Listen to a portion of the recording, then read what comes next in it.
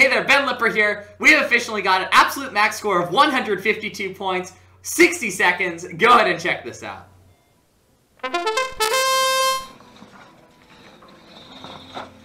Alright, so if this looks like something you're interested in building, there's a link in this video. You can go ahead and click that. I'll send you some images kind of how this robot's built and what it looks like.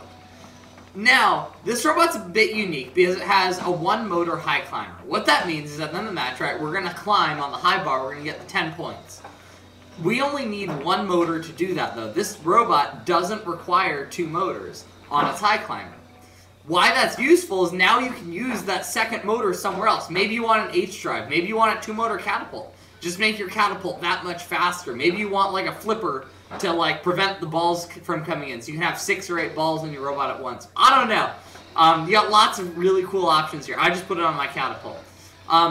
Like I said before, though, if you're interested in kind of seeing how this robot works, take some inspiration from it, there's a link in this video.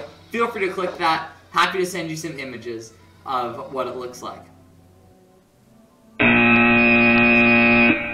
Other than that, though, thank you so much for watching. As always, like and subscribe, and I'll look forward to seeing you at Worlds.